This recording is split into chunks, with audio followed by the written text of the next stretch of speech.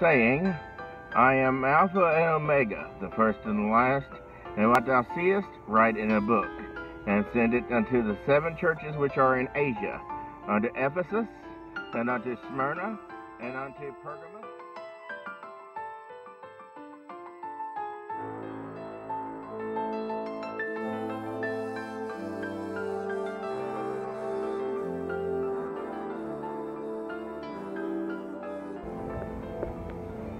This is John Hampton with Ryland Television.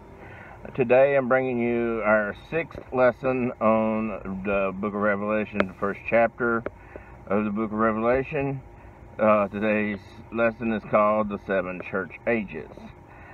And so we're taking our text today from verse 11 of chapter 1, where he writes, saying, I am Alpha and Omega, the first and the last, and what thou seest, write in a book, and send it unto the 7 churches which are in Asia, unto Ephesus, and unto Smyrna, and unto Pergamos, and unto Thyatira, and unto Sardis, and unto Philadelphia, and unto Laodicea.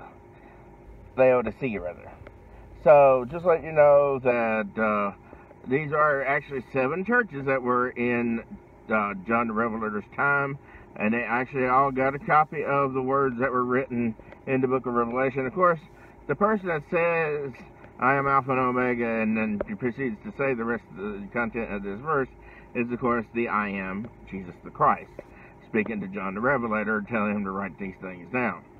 So, we all know that these were actual 7 churches in Asia in John the Revelator's time.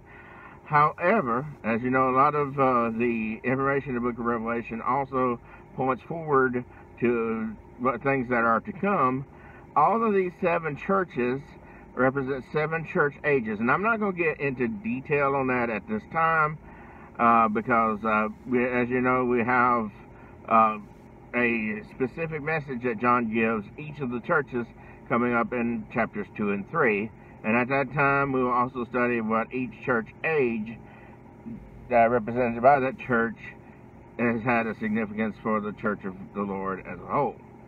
So, stay tuned for that. And, of course, next week we'll be looking at golden candlesticks and the man. And lesson 7. Now, of course, as you know, most of the book of Revelation things is going to happen in the end of time after the church is called away in the rapture. So just let you know that if you're not saved, if you're not a Christian, you will be living through some of the bad things that are to come that we'll be reading about in later lessons. If you'd like to get saved, have God in your heart, and live a Christian life and avoid the bad things that are to come, you can get saved by asking God to forgive you of your sins and getting into your heart. If you click the link up in the upper right hand corner of the screen right now, that'll carry you to a series of lectures I did on the Romans Road to Salvation that give you specific verses to show how you can be saved. Well, for Ryland Television, this is John Hampton. Have a great day and God bless.